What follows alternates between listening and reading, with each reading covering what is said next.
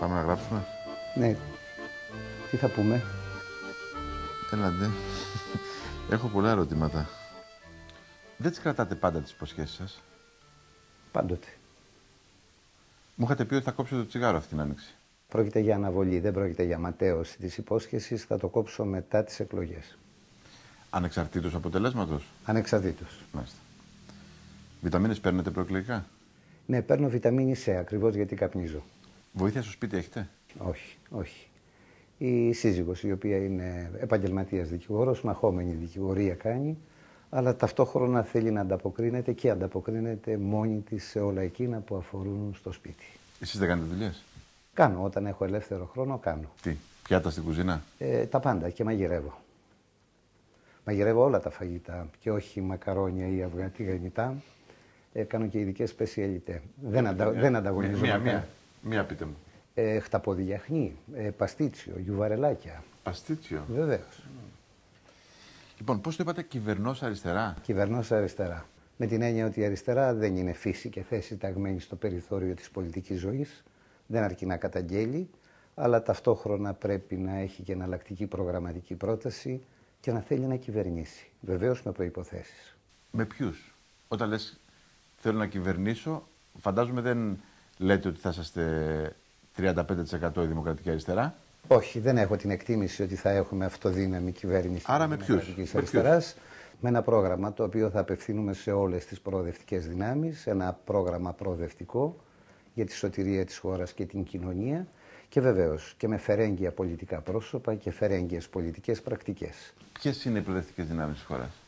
Όλες εκείνες οι οποίες θα αποδεχθούν το πρόγραμμα που θα προτείνει η Δημοκρατική Αριστερά. Φαντάζομαι όταν λέτε προοδευτική δύναμη δεν εννοείται μόνο τον ΣΥΡΙΖΑ και το Κομμουνιστικό Κόμμα. Θεωρείται και δυνάμεις του ΠΑΣΟΚ και πιθανόν και δυνάμεις της Νέας Δημοκρατίας. Όχι, με δυνάμεις της Νέας Δημοκρατίας δεν πρόκειται να κάνουμε την οποιαδήποτε συνεργασία. Ούτε με δυνάμεις του ΠΑΣΟΚ και της Νέας Δημοκρατίας, εάν προωθηθεί εν τέλει αυτή η κυβέρνηση συνεργασίας ανάμεσα στη Νέα Δημοκρατία και στο ΠΑΣΟΚ. Μου λέτε λοιπόν ότι εμείς δεν είμαστε ο τρίτος πόλος εάν η Νέα Δημοκρατία και το ΠΑΣΟΚ τα βρουν. Δεν θα είμαστε το αριστερό άλοθη. Όχι, το έχω πει. Αλλά από την άλλη, εάν κάποια πράγματα τα αποδέχεται το ΠΑΣΟΚ, μπορούμε να συνεχίσουμε και μαζί. Μπορούμε να συνεχίσουμε μια συζήτηση, αλλά αυτή την ώρα το ΠΑΣΟΚ κινείται με μια βαθιά νεοφιλελεύθερη συντηρητική πολιτική, η οποία πάντοτε συνυπολογίζεται και συνεκτιμάται και με όλα εκείνα που έπραξε όταν ήταν κυβέρνηση, όταν κυβερνούσε τον τόπο ή αν θέλετε όταν συγκυβερνούσε τον τόπο με τη Νέα Δημοκρατία υπό τον κύριο Παπαδήμο. Ο Παπαδήμος έχει θετικό ή αρνητικό πρόσημο? Ο κύριος Παπαδήμος διεκπαραίωσε τη συγκεκριμένη αποστολή την οποία είχε, τη Δανειακή Σύμβαση, την ανταλλαγή των ομολόγων, αλλά βεβαίως εφάρμοσε και την πολιτική των μέτρων, τα οποία γονάτισαν ακόμα περισσότερο την κοινωνία. Πείτε μου κάτι όμως, ποιο θα ήταν ένα καλό εκλογικό αποτέλεσμα? Δεν λέω για εσάς. Εσείς φαντάζομαι θέλετε να πάτε πάνω από 10%. Έτσι δεν είναι? Εμείς θέλουμε ένα καλό εκλογικό αποτέλεσμα. Να είστε στο πρώτο κόμμα της αριστεράς. Όχι, δεν είναι ο στόχος μας αυτός. Εμείς οριοθετούμε τον στόχο μας να βγει δυνατή από τις εκλογές η Δημοκρατική Αριστερά για να μπορέσει να επηρεάσει τις πολιτικές εξελίξεις, προφανώς για να υπάρξει θετικό δημοκρατικό αποτέλεσμα για τη χώρα και την κοινωνία. Ναι, αλλά το υπόλοιπο εκλογικό αποτέλεσμα ποιο πρέπει να είναι? Απέφχεστε, φαντάζομαι, μια αυτοδυναμία της Νέας Δημοκρατίας. Θέλω να ιτηθεί ο δικομματισμός. Θέλω να ιτηθούν και τα δύο κόμματα που συγκρότησαν το πολιτικό στερεότυπο του δικομματισμού, Νέα Δημοκρατία ΠΑΣΟΚ, που είναι η μεγάλη ένοχη για την κατάντια της χώρας και για τα όσα η κοινωνία τούτη την ώρα δέχεται στις πλάτες της. Ναι. Αν ιτηθεί τόσο πολύ το ΠΑΣΟΚ, ώστε να μην μπορεί να συγκροτήσει κυβέρνηση μαζί με εσάς και κάποιους άλλους της αριστεράς, ποια θα είναι η επόμενη κυβέρνηση στη χώρα? Τότε εκτιμώ ότι θα πάμε σε επαναληπτικές εκλογές. Δηλαδή, αν καταλαβαίνω καλά, πιστεύετε ότι πρέπει να ξαναγίνουν εκλογές εάν η πρώτη καταγραφή δεν δίνει μια αυτοδύναμη κυβέρνηση? Ή να προσπαθήσουμε πρώτα να συνεργαστούμε και μετά να γίνουν εκλογές? Η προσπάθεια θα καταβληθεί, αλλά θα καταβληθεί στη βάση μιας συγκεκριμένης πρότασης, τουλάχιστον που θα απευθύνει η Δημοκρατική Αριστερά. Έχω την εκτίμηση όμως, στη βάση των σημερινών συσχετισμών και καταστάσεων ότι δεν θα καταστεί δυνατό. Πάντως έχω ακούσει και τα δύο για σας και για το Πασόκ. Έχω ακούσει κάποιους που λένε με κανένα τρόπο ο Κουβέλης να μην στηρίξει το Πασόκ, αλλά έχω ακούσει και κάποιους άλλους που λένε αφού βγάλαμε δήμαρχο δικό μας, γιατί να μην μπορούμε να ορίσουμε και έναν υπουργό δικό μας? Κοιτάξτε, είναι τελείως διαφορετικό ζήτημα η υπόθεση της τοπικής αυτοδιοίκησης και διαφορετικό θέμα η συγκρότηση μιας κυβέρνησης συνεργασίας, δηλαδή το τι μπορεί να γίνει στο επίπεδο της κεντρικής πολιτικής σκηνής και μάλιστα με ζητούμενο, με κέριο και κύριο ζητούμενο, πώς θα κυβερνηθεί η χώρα. Η κύρια πρότασή σας, όταν φτάσουμε στη στιγμή της συνεργασίας, ποια θα είναι? Δηλαδή, η Νέα Δημοκρατία λέει επαναδιαπραγμάτευση του μνημονίου. Το Πασόκ λέει εφαρμογή του μνημονίου. Το λέω απλουστευτικά τώρα. Ο Τσίπρας λέει διαγραφή του χρέους. Αυτό δεν είναι η κύρια πολιτική του. Το Κουκουέ λέει να φύγουμε από την Ευρωπαϊκή Ένωση. Η κύρια πρόταση του Κουβέλη ποια είναι? Παραμονή της χώρας στην Ευρώπη, στην Ευρωζώνη και στο ευρώ, σταδιακή απαγκίστρωση από την Δανειακή Σύμβαση με αναδιαπραγμάτευση και άρση όλων εκείνων των μέτρων που έχουν ρημάξει, έχουν κονιορτοποιήσει την κοινωνία. Επιγραμματικά σας λέω ότι το πρώτο που διεκδικώ είναι η άρση της πράξης νομοθετικού περιεχομένου που μείωσε τραγικά τους κατώτατους μισθούς, το μεροκάματο, τις συντάξεις και βεβαίως τον επέβαλε η πολιτική της κυβέρνησης και τον περιορισμό των κοινωνικών δαπανών. Και από εκεί και πέρα η ανάπτυξη. Η ανάπτυξη για την οποία επανειλημμένα μιλάω και φωνάζω εδώ και χρόνια. Άρα η σκέψη, μάλλον η πρόταση του Τσίπρα για διαγραφή του χρέους δεν σας βρίσκει σύμφωνο? Η διαγραφή του χρέους σημαίνει μονομερή ενέργεια και ταυτόχρονα έξοδο της χώρας εκ των πραγμάτων από την Ευρωζώνη και το ευρώ. Θα είναι το τυπικό πτωχευτικό γεγονός. Του το έχετε πει? Το έχω πει δημόσια. Εάν η Ευρώπη σας βάλει ένα δίλημμα, ότι ή θα κάνετε αυτά που λέμε και αυτά που έχουμε συμφωνήσει στα μνημόνια, ή θα φύγετε από το ευρώ, τι θα επιλέξετε? Στην πολιτική δεν υπάρχουν διλήμματα. Πολύ δε περισσότερο που ανακαθορίζονται και μπορούν ακόμη πιο δυναμικά να ανακαθοριστούν προς προοδευτική κατεύθυνση εξελίξεις στον ευρωπαϊκό χώρο. Ελπίζετε στον Φρανσουά? Ελπίζω αναμφισβήτητα στο τι θα γίνει στη Γαλλία με τον Ολάντ, αλλά περαιτέρω ελπίζω στο γεγονός ότι υπάρχουν πολλές δυνάμεις μέσα στην Ευρώπη που κινούνται σε διαφορετική κατεύθυνση από εκείνη που διαμόρφωσε το γαλλογερμανικός άξονας. Εμείς θέλουμε μια ευρωπαϊκή Γερμανία και όχι μια γερμανική Ευρώπη. Ο Νίκος Δήμου, που έχει γράψει και το «Η του να είσαι Έλληνας», έγραψε πρόσφατα ότι το δίλημμα δεν είναι δεξιά ή αριστερά, δεν είναι μνημόνιο ή αντιμνημόνιο. Το δίλημμα σήμερα είναι μεταρρύθμιση ή αδράνεια. Οι μεταρρυθμιστικές τομές πρέπει να υπάρξουν και στον πυρήνα της δημοκρατικής αριστεράς, της πολιτικής της, βρίσκεται η μεταρρύθμιση. Ναι. Εμείς λέμε ότι χωρίς μεταρρυθμίσεις δεν μπορεί να περπατήσει ο τόπος. Άρα συμφωνείτε μαζί του, αυτό είναι το δίλημμα σήμερα στην κοινωνία? Το δίλημμα είναι οι μεταρρυθμίσεις και ταυτόχρονα η σταδιακή απομάκρυνση, ο απεγκλωβισμός και η απαγκίστρωση από τη Δανειακή Σύμβαση, η οποία δυσχεραίνει και τις μεταρρυθμίσεις. Λεφτά υπάρχουν. Δηλαδή, το είπε ο Παπανδρέου, έτσι.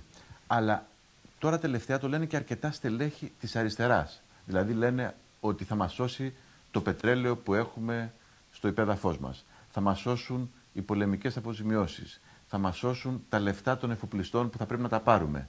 Υπάρχουν τέτοια λεφτά? Λεφτά με την έννοια του χρήματος στο δημόσιο ταμείο δεν υπάρχει.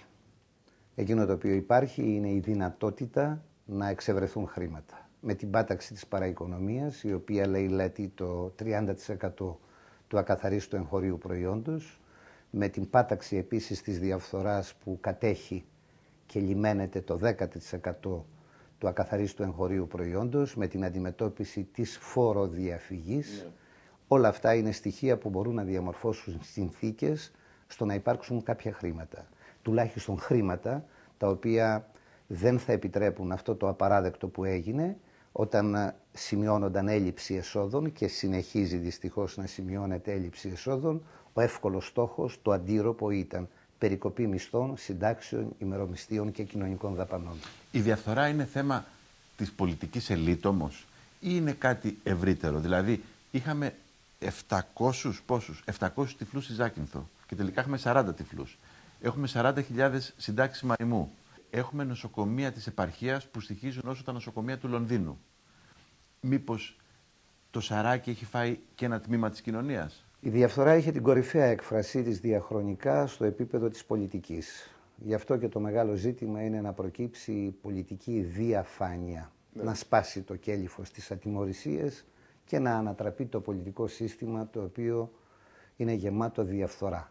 Ναι, αλλά όταν λέμε, με επιτρέπετε, παρακαλώ, όταν λέμε φταίνε οι πολιτικοί, φταίνε οι ξένοι, ίσως έτσι να λέμε ότι και εμείς δεν πρέπει να κάνουμε κάτι. Είναι απλά τα προβλήματα. Πρέπει να αλλάξουμε μόνο τους πολιτικούς. Βεβαίως, πρέπει να κάνουμε πολλά.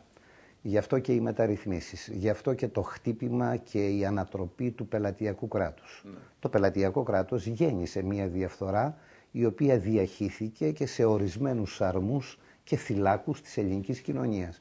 Το παράδειγμα που αναφέρατε για τους ποικιλώνυμους αναπήρους, χωρίς να είναι, τι είναι? Είναι η λειτουργία του πελατειακού συστήματος. Ο Γραμματικάκης έγραψε πρόσφατα ότι η χώρα χρειάζεται reset. Η χώρα χρειάζεται μια αναδόμηση του ελληνικού δημοσίου και επανεκκίνηση. Και αυτά μπορούν να βαίνουν παράλληλα. Ναι. Την ώρα που θα γίνεται η αναδόμηση, ο εξορθολογισμός και η αναδιάρθρωση, την ίδια ώρα μπορεί να υπάρχει και η εκκίνηση. Διότι υπάρχουν και στοιχεία που πρέπει να αξιοποιηθούν μέσα στον χώρο της δημόσιας διοίκησης, αλλά δεν αξιοποιήθηκαν, διότι και αυτά υποτάχτηκαν στην απαράδεκτη και επικίνδυνη λογική του πελατειακού κράτους. Είδα μια κυρία, μια γριά, σε ένα δελτίο ειδήσεων, που είπε ότι θα ψηφίσω Χρυσή Αυγή. Η Χρυσή Αυγή με προστατεύει. Αν με προστάτευε η αριστερά, θα ψήφιζα αριστερά. Ναι, όταν η δημοκρατική πολιτική διαμορφώνει κενά, αυτά τα κενά σπέβδουν και τα καταλαμβάνουν ποικιλώνυμα ακραία πολιτικά μορφώματα. Ναι. Και ένα τέτοιο είναι η Χρυσή Αυγή. Κατά συνέπεια η απάντηση είναι ότι δημοκρατική υποχρέωση είναι υποχρέωση της αριστεράς, της δικιάς μας αριστεράς, να μιλήσει, να προγραμματίσει και να προωθήσει αυτό που λέμε και ασφάλεια του πολίτη. Είσαστε υπέρ της ύπαρξης κέντρων κράτησης μεταναστών? Είμαι αντίθετος. Υπάρχει ανάγκη να υπάρχουν και να προκύψουν κέντρα φιλοξενίας. Τι αλλάζετε δηλαδή τον τίτλο από κέντρα κράτησης, θα λέτε κέντρα φιλοξενίας? Βεβαίως, διότι τα κέντρα κράτησης έχουν εγκλισμό, ενώ τα κέντρα φιλοξενίας έχουν την δυνατότητα υποδοχής έως ότου διεκπεραιωθούν οι αναγκαίες διαδικασίες. Προκειμένου να κριθεί αν κάποιος έχει νομιμότητα παραμονής στη χώρα και νομιμότητα εισόδου. Και βεβαίως το πολιτικό άσυλο είναι κάτι διαφορετικό από εκείνο που αναφέρεται στον οικονομικό μετανάστη.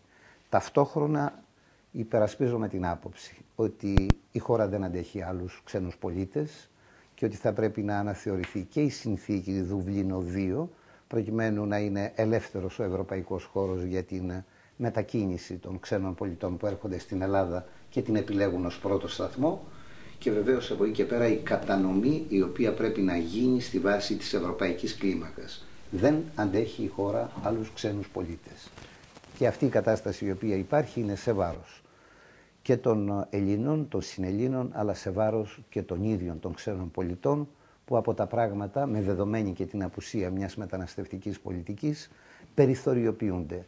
Και το περιθώριο, κύριε Θεοδωράκη, γεννάει και αποκλεισμό και παραβατικότητα. Έχουμε κάθε μέρα ένα καινούριο χωριό μεταναστών στην Αθήνα. Έτσι, γύρω στα 250 με 300 άτομα φτάνουν στην Αθήνα από τα σύνορα. Μου λέτε να μην το περιορίσουμε αυτό, αλλά να ανοίξουμε το αεροδρόμιο και τα λιμάνια, ώστε να φεύγουν αυτοί στην υπόλοιπη Ευρώπη. Όχι μόνο αυτό, και όσοι δεν έχουν νομιμότητα παρουσία στην Ελλάδα, να μην τους επιτρέπεται η είσοδο στην Ελλάδα. Αυστηρότερο σύνορο δηλαδή. Αυστηρότερος έλεγχος, ο οποίος δεν έχει καμία σχέση με την γελιότητα των σειρματοπλεγμάτων και τα άλλα συναφή. Ο έλεγχος είναι έλεγχος. Όλα τα άλλα είναι επικοινωνιακά τερτύπια. Λοιπόν, έχω 10 ερωτήσεις και θα ήθελα απαντήσεις με μία πρόταση. Θα το προσπαθήσω. Αποποινικοποίηση της χρήσης ναρκωτικών. Ετοιμάστηκε το νομοσχέδιο, δεν το ήθελε το λαός και δεν ψηφίστηκε. Ναι ή όχι? Ναι, βεβαίως, αλλά με τις προϋποθέσεις που έχω πει. Αυτό έχει σχέση και με την ποσότητα, έχει σχέση και με άλλες διαδικασίες. Αλλά καταρχήν, ναι. Είσοδος της Τουρκίας στην Ευρωπαϊκή Ένωση. Ναι, εφόσον εξασφαλίσει το ευρωπαϊκό δημοκρατικό κεκτημένο. Πότε, σε 10 χρόνια? Εάν δεν το εξασφαλίσει, να μην εισέλθει. Βουλή 200 βουλευτών. Όχι κατά ανάγκη. Βουλή με στοιχεία κυβερνώσας Βουλής. Βουλή με ουσιαστικές αρμοδιότητες. Βουλή που δεν θα σέρνεται πίσω από την εκάστοτε κυβέρνηση, την εκάστοτε εκτελεστική εξουσία, με παρακολουθηματική σχέση. Εάν εξασφαλιστούν αυτά, γιατί όχι και 200. Το ελληνικό να γίνει πάρκο ή να δοθεί για ανάπτυξη? Το ελληνικό να γίνει στο μέγιστο μέρος του πάρκο, διατοπικό, και βεβαίως υπάρχει χώρος να υπάρξουν και άλλες δραστηριότητες. Και πάντοτε με την παρουσία στην διαχείριση των όμορων δήμων στο πλαίσιο ενός νομικού προσώπου. Οι πολιτικοί που υπέγραψαν το πρώτο μνημόνιο, πέρα από τις πολιτικές ευθύνες που έχουν και που θα τις αποφασίσει ο κόσμος, έχουν και ποινικές ευθύνες? Εάν ενήργησαν δολίως, ναι, αλλά είναι προς απόδειξη. Ενώ ζητάτε να διερευνηθεί και ποινικά αυτή η υπόθεση? Όχι, δεν ζητώ την ποινική διερεύνηση της υπόθεσης, διότι η πολιτική επιλογή ήταν εγκληματική πολιτική, πολιτική η οποία οδήγησε τη χώρα στην κατάσταση που σήμερα βρίσκεται. Θα μπορούσε να μην υπάρχει αυτή η επιλογή, θα μπορούσε να αποφευχθεί η παρουσία του Διεθνούς Νομισματικού Ταμείου, αλλά δεν θα ποινικοποιήσω και πολιτικές πράξεις προς τις οποίες είμαι όχι μόνο αντίθετος, αντίπαλος, επίμονα αντίπαλος. Ναι ή όχι στην ίδρυση ιδιωτικών πανεπιστημίων? Όχι. Ο χώρος της παιδείας πρέπει να είναι δημόσιος, με συμπεριφορές όμως εξορθολογισμένες, αναδιαρθρωμένες, που θα μπορούν πράγματι να υπηρετούν την ανάδειξη του δημόσιου αγαθού που λέγεται παιδεία. Τζαμιά στην Αθήνα? Βεβαίως, γιατί όχι. Κινήματα ανυπακοής του τύπου δεν πληρώνουν τα διόδια ή δεν πληρώνουν το χαράτσι, βοηθούν αυτή τη στιγμή? Όσο και αν ήταν δηλωτικά της αγανάκτησης του κόσμου, της αντίθεσης των Ελλήνων πολιτών προς απαράδεκτα μέτρα, την ίδια ώρα δεν μπόρεσαν να διαμορφώσουν ένα συγκεκριμένο πολιτικό αποτέλεσμα. Άρα δεν συμφωνείτε? Βεβαίως. Ο Δήμαρχος Αθήνας, που είναι δική σας επιλογή, Πρότασή μου. ζητά οι μικρές διαδηλώσεις να μην κλείνουν το κέντρο της Αθήνας και να βρούμε κάποιους κανόνες πια στον τρόπο που διαδηλώνουμε. Τι λέτε, να το συζητήσουμε, ναι ή όχι? Αυτό είναι και επιταγή του ίδιου του συντάγματος. Πράγματι πρέπει να συζητηθεί. Δεν είναι δυνατόν 10-15 άνθρωποι να κλείνουν το κέντρο της Αθήνας, ή 20 και 30. Βεβαίως σε καμία περίπτωση αυτές οι ρυθμίσεις δεν θα πρέπει να λειτουργήσουν περιοριστικά του δικαιώματος των πολιτών να συνέρχονται, να διαδηλώνουν, να διαμαρτύρονται, να διεκδικούν. Όμως αυτό σε καμία περίπτωση δεν πρέπει να αντιστρατεύεται και το δικαίωμα της πόλης να υπάρχει, να ζει. Δηλαδή μου λέτε ότι όταν έχει συλλαλητήριο για ΣΕ και ΑΔΔ είναι λογικό να κλείνει το κέντρο, αλλά όταν... Και μια άλλη μεγάλη συλλογικότητα. Ναι, αλλά όταν η διαδήλωση είναι κάποιων ανθρώπων που μπορούν να περιοριστούν σε μία λωρίδα, Βεβαίως, να είναι σε μία λωρίδα. Ακριβώς, για να μπορεί να λειτουργεί και η πόλη. Ναι. Δεν τα πήγαμε και άσχημα. Μέσα στους χρόνους είμαστε. Ναι, νομίζω ναι. Πάμε λίγο στον υπολογιστή σας.